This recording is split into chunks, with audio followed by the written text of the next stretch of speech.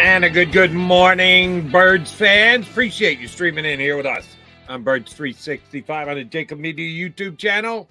It's Mac and Mac, John McMullen and Jody McDonald are there hang with you for the next couple hours. J-Mac, it's the last week of March. We're more than a month away from the draft. Free agent has slowed down precipitously, but there's a lot to talk about today because a lot of very important NFL people are meeting in Orlando for the owners' meetings. You will hear from over the course. Now it's the list is already shrinking over the next 2 days. Howie Roseman, Nick Sirianni, and Jeffrey Lurie, coach, general manager, and owner of the team, all will speak. And the GM got to go first. Howie Roseman spoke yesterday to the assembled media, both local and national. And surely you knew this was coming. He talked about the new Eagles, the players that he acquired during the offseason, and so had some interesting things to say about a lot of them. The first of which was Saquon Barkley, who's a special player. That was the word of the day. Special. He's a weapon. Special. I keep hearing weapon and special. Yes, Saquon. Special was heavy yesterday. Those from Howie Roseman, and I'm buying.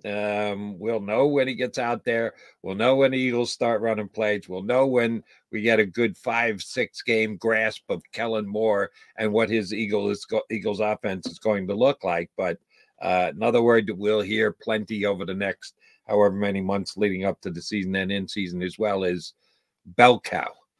Do you know where that one came from, Johnny? I don't know the background, the history of when a running back is the number one guy and gets more than his fair share of carries. He is known as a bell cow back. You know the history of that particular football phrase? Well, the cow with the bell on is the lead. So is the lead. I assume it. Yeah, that's been around. Sorry, forever. I know old McDonald had a farm, E-I-E-I-O, but I didn't know that the lead cow has to wear a bell. Yeah, that one's been around for longer than me. So yes, it's been around for a long time.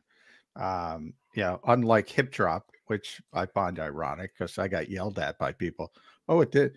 Oh, they didn't do it 10 years ago. I wasn't aware. Everybody knew when everybody woke up a decade ago. They just started since the NFL didn't label it till last year. Right. Boy, it's easy to put a freaking blindfold over some of these people. But anyway, I digress. In Saquon's case, yeah, I mean, look, I've been above board about this. We disagree. Myself, I'm talking about the Eagles on the evaluation of the player. They think the player is special, and that's the word. And if he is, it's going to work great. So hopefully they're evaluated. Then the valuation, the contract doesn't matter. It doesn't matter. And to be honest, it doesn't matter anyway with the salary cap exploding and all that, not only this year, but projected to be years down the road. It's not going to matter other than it's going to affect you on the field. And that's the bigger part of it anyway. Are they getting this right? I don't think they are. Now, I know you're on the other side of the fence, and that's fine. And a lot of people are. On this. That's only time will tell. We'll find out exactly how good Saquon Barkley is. And one of the differences you and I have in all of the streamers we have here and calls I take on WIP, people hit me on Twitter. Most people think Saquon Barkley has gone backwards. That he had this unbelievable rookie year, looking like he's going to be an MVP candidate every single year, and he hasn't reproduced that since. And the numbers say that is correct. Why has that been the case? Could be the big injury that he had, and he just isn't quite the player he used to be. And you have to acknowledge that as a possibility. Or you can look at the players around him. And I think the running backs are extraordinarily tied to the quality of the team around them, offensive line, other weapons, your quarterback. That's what I'm going to hang my hat on. And it seems to me like that's what the Eagles are hanging their hat on. The Giants haven't been real good. That rookie year, he had a legitimate quarterback in Eli Manning, even though he was an older and also himself declining. He's still better than Daniel Jones at all that the Giants have thrown out there the last several years. Put him behind an Eagle offensive line with an Eagle passing game, with an Eagle legitimate franchise quarterback. And I think all of a sudden Saquon Barkley is going to look a lot more like that rookie Saquon Barkley than the last couple of years in Giant Blue. Yeah, I don't see any way that can possibly happen for a couple reasons, and only one is the injury. But also, if you study the history of running backs, it's just the level of touches he's had over the years, um, enormous. Whether he's having a good year, bad year, indifferent year, injured year, he's at 1,500 touches, and people look at his age and say, "Well, it's not too bad, 27." But it's not about the age; it's about the touches, as far as I'm concerned. And by the way, Howie, at least to his credit, brought that up. He said he knows, you got to keep an eye on it. But again, they think he's different. They think he's special. They think, his the way he takes care of his body makes him different from others and won't affect him as great. Okay, let's see. So that to me is a bigger part. The injury is a big part. I don't think he's the same explosiveness, but that's, I've seen, and even the numbers don't bother me because I've seen above average backs over the past 2 years. Miles Sanders, good player, not great player, good player. 1,269 yards, 4.9 yards per carry. DeAndre Swift, good player, not great player. 1,069 yards, 4.6 yards per carry. That's the floor, okay, stats wise. I want to see the presence. I want to see this presence making things easier for everybody else. And that's far more esoteric and far more difficult to define. But when you watch the San Francisco 49ers, and that's what people keep bringing up, and including the Eagles, sort of behind, they think he's that type of player. That's the type of presence I want to see. And that bar is going to be really, really difficult to reach. And I always talk about. Why do you say that? Well, because I think there's only one. And I think number 2 is not close. Right. But as you said, esoteric. We're not talking about comping stats for stats, average yard per carry. That you're right. He's not going to reach the level of McCaffrey. McCaffrey's here, and then everybody else, including Saquon Barkley, is down here. But that esoteric leadership, do you not think that Saquon Barkley? I don't think it's leadership. I think it's presence on the field. Presence. Sorry, I misquoted you. I apologize for that. Saquon, you don't think he can be that kind of presence? I don't. Really? There's only one that's been that type of presence. I don't. I mean, if he were that type of, you would see more signs of it, even with a bad supporting cast. You would see more signs of it, as you did in Carolina with Christian McCaffrey. You saw more signs. I mean, there's a guy who had 1,600 yards and 1,000 yards receiving when he was healthy in a average Carolina team. Yeah, rookie Saquon Barkley, yes. Pre-ACL Saquon Barkley, yes, to a certain degree. Not to that level, but to a certain degree. He might be second, might be third, might be in the conversation.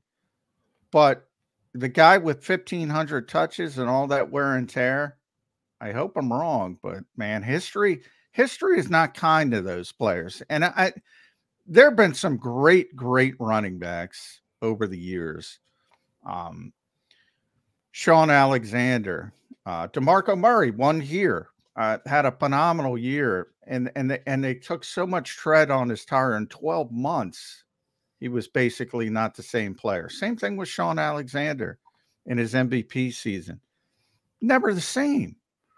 The wear and tear on and that's why the position has been devalued so greatly, is so impactful on this position, maybe more than any other. The assumption that, I don't know, he's kind of different physically or different, and it's not going to affect him as much as Ezekiel Elliott or Sean Alexander or DeMarco Murray or players like that. I just, weren't those guys special? I think the Eagles are going away from their analytical approach with this signing. And when it comes to injuries and when it comes to that position and when it comes to shelf life, I think those analytics have been proven out to be pretty rock solid over the years. Yeah, and I'll give you credit because others have said this. You haven't. Oh, they made a 3-year commitment to him with all that training and stuff. No. It's not a 3-year commitment. No. It's a 2 at most. And don't kid yourself. If Saquon Barkley comes out this year, and not only is the tread off the tire runs flat, the Eagles will move away from him in 1 year. They'll take their hit like they always do, and they'll go into somewhere down the road. It's a year-to-year. This league has become such a year-to-year thing, except for one position, and I mean one, quarterback. Every other player, every other contract, even if you give out a large signing bonus, a big guarantee money, not across the board.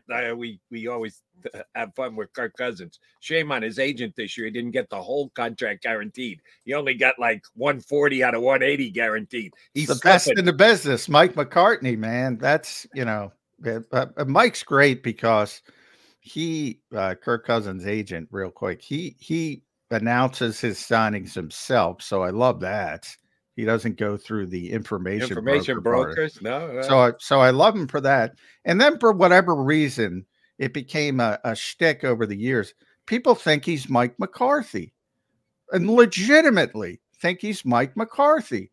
And he'll tweet something out trying to tweak people. And they say, why aren't you paying attention to the game? Why aren't you working on?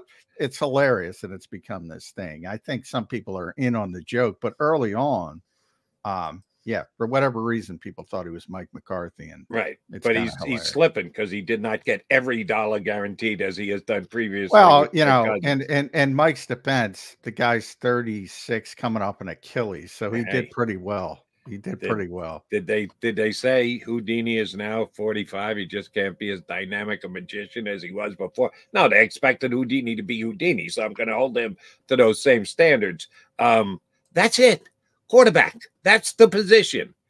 Even the best wide receivers don't get there. And the Jefferson deal is going to be very intriguing this year, how much he's going to get guaranteed. But the league at this time, there's 1 year. It's 1 year at a time. No, so we'll find out what Saquon can do next year. Maybe he is the second coming of McCaffrey. Maybe he is all of a sudden looking like an old man. If it's the latter, okay, Eagles pay a price, they move on, and they get another running back. They draft a running back. Here's the only thing that bothers me about the contract. Because now that they've signed the contract, it was surprising to me. That's different. Because do you actually think Saquon Barkley was going to give him less than Swift did? No. So I'm saying it's got to be about the contract. No, I'm saying it was surprising to me the Eagles paid that contract to any running back not named Christian McCaffrey. However, that's the only thing. Then I turned the page on the contract. Howie, for some reason, is trying to spin it like, oh no, we haven't devalued the position. Yeah, that bothers me a little bit. And he goes back to Brian Westbrook, which he wasn't even involved with. Exactly. And that might be a different freaking century. It might as well be in the NFL. Things move. And then Shady McCoy. Nobody's talking about Howie Roseman 1.0 anywhere. We're talking about Howie Roseman 2.0. Who, by the way, helped shape the entire NFL's philosophy on this position by building 2 Super Bowl rosters by not paying that position. He helped shape the thinking. So don't give me that bullshit. Yeah, that's the only part that bothers me from the contract standpoint. Oh, you changed, and you changed because you think the guy's different and special, and just say that, and it's fine to me. That was him trying to, you're right, spin the situation. No, come on. A decade ago, really, as you and I have just spoken about here in the last 10 minutes, the NFL changes on a dime every day. Yeah. And to say, whoa, but look at what we did a decade ago with Shady McCoy. A decade ago is 100 years in NFL life. That was, and then he went back to Westbrook even before that. Okay, Howie. own the signing. You made the signing. If it works, you're going to look like a genius again. And to me, it's not about valuation now. It's about evaluation. And that's where we disagree. Now, hey, Eagles fans are fired up about it. I hope I'm wrong. I haven't seen it, and we'll see.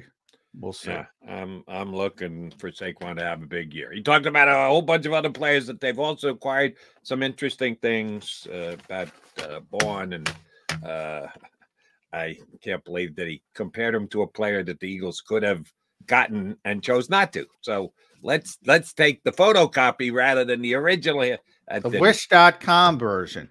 Well, in his defense, we're talking about Zach Bourne and Andrew Van Ginkel. He didn't bring up Andrew Van Ginkel by name, but people are going to understand what you're talking about. Now, Van Ginkel signed a 2-year deal, pretty good deal. I forget. I'm trying to look it up. 20. It was 20, but yeah. So pretty good deal. But again, the devil's in the details. It could very well be like Saquon. It's not a 3-year deal. It's a 2-year deal at most. The Van Ginkel deal could be a 1-year deal. I have not seen what the guaranteed money's are. And plus, out after 1 year. The assumption is the Eagles didn't try to get him. We don't know that. He signed with Minnesota. He's from Iowa, so he's from that area. He went to Wisconsin. He maybe wants to go back to the Midwest. Who knows? Maybe he didn't like Vic Fangio. There's a million things. But why you bring up him coming off a good season, a career season, who played a lot and who's projected to play even more next year, to a player who's not even projected to play that much makes no sense to me. Because people are going to make that comparison. And Van Ginkel's going to be better because he's going to play more, number one. So he's going to get a bunch of sacks. And Zach Bourne's going to play maybe only because of injury. Why are you bringing that up? Why are you saying that? That's like an unforced error. I would agree. That's what that is. That was a stretch and a reach. So he didn't agree with everything Howie said. I'm on board with Saquon being a bell cow back. Johnny Mack, not so much. Let's get a third opinion on this. Oh, he's going to be the bell cow back. I'm not. So I'll ask you, Jody. A worthwhile bell cow back. Yeah. If you need me to clarify. I just gave you Miles's numbers and DeAndre's numbers. So where do we start with Saquon Barkley? That's part of it. Like, what's he going to do that's so much more impressive than those two guys, other than in theory, in the receiving aspect? Because you got to start at 1,300 running the ball. You got to start at 1,300 yards in 5 yards a carry? For him to be considered worthy of the bell cow back and the contract he got. Well, I'm looking at total yards from scrimmage. However it breaks out, whether running and or it's because it's going to be really difficult. That's my point. Miles is 1269, 4.9 yards per carry. That was Miles' season 2 years ago. That's pretty good. That's right. But what were Miles' receiving yards? No, that's not my point. That point is, it's going to happen. I'm giving you my point. My point is, I am not going to solely compare Saquon Barkley to Miles and to DeAndre Swift by what their average yard per carry was. Okay, so I'm talking about big picture. I hope, I'm believing, because that's what I was told yesterday, he's going to be a weapon. And weapon includes catching the ball out of the backfield. So in judging how good Saquon Barkley is for the Eagles this year, I'm going to look at all yards that he gets from the line of scrimmage, passing, receiving yards. No, that's fair. I have no problem with that. I have less confidence if that's the way it's going to go, because if he's got 1,100 yards rushing, say, and he's got to be up at 700-800 receiving, I'm even less confident that this is going to work out. I'm even less confident. Well, what was Miles' total? Rushing plus passing, receiving yards. Not talking about Miles' receiving. Miles wasn't a good receiver. Now, did we just go through this? I'm asking you a question. If you have it in front of me, please read me the numbers. What were his total miles 2 years ago? Went to the Super Bowl, I feel the rushing reason plus receiving yards. What was the number? It's not in front of me. The reason I'm saying the way you gave me the miles rushing yards, so I figured you had the because receiving I yards know the rushing yards because I was the one trying to make a point, and you are misinterpreting my point. That's why I'm not. Miles is not a good receiver. Now, DeAndre was supposed to be a good receiver, was a good receiver in Detroit, and that didn't pan out remotely with the Eagles offense last year. Now, people will go down, well, now it's Kellen Moore, and Kellen Moore has a history. All right, he's got a history of cutting Austin Eckler from 100 to 50.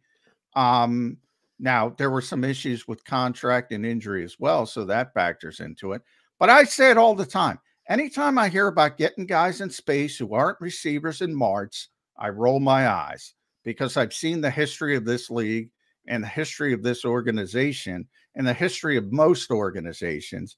And it always turns out to be a big, flat fart in church, basically, is what it ends up being. So that was my point about the receiving aspect. Now, if he turns into an 800-yard receiver, I'm with you. That's phenomenal.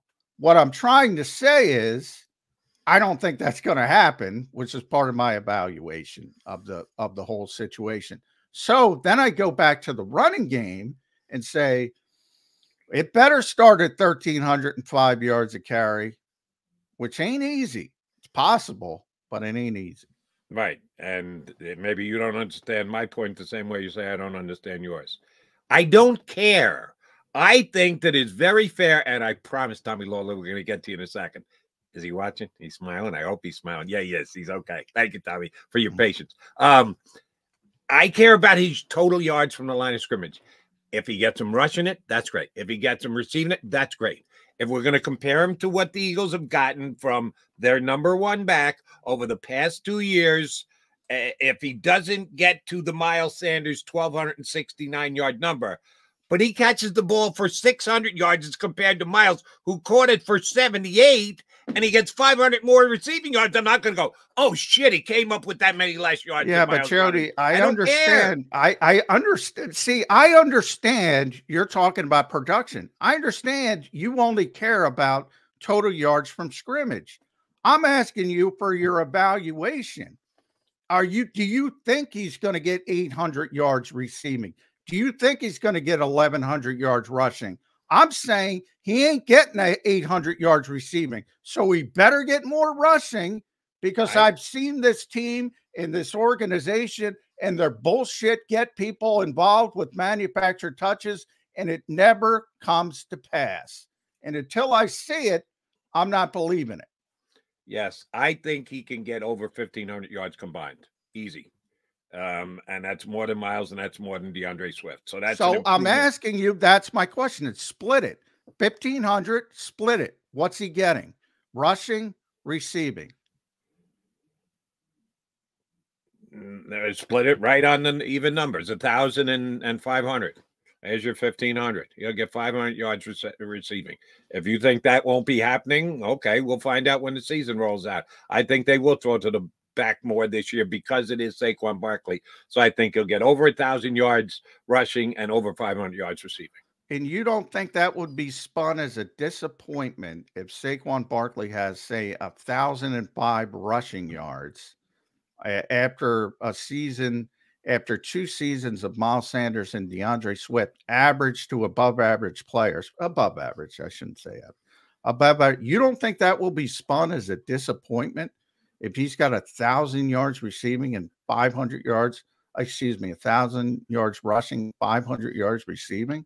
All right, to make it non-disappointment, you want me to get to 1,100 and 600? Oh, okay. I'm just asking. You're talking what? Yeah, that's my point. 1,500 yards. If he's 1,500 yards, he will have reached the valuation of the contract.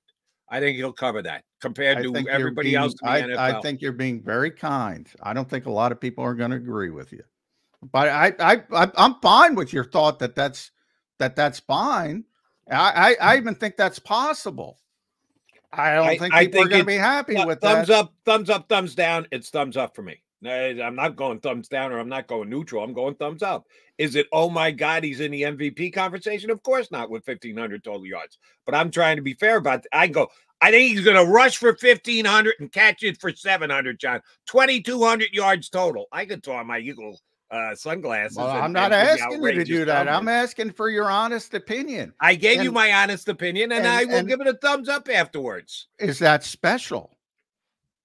Ooh, now we got to use Howie's word. That's Howie's word. That ain't my word. Yeah, he did. He set the bar higher.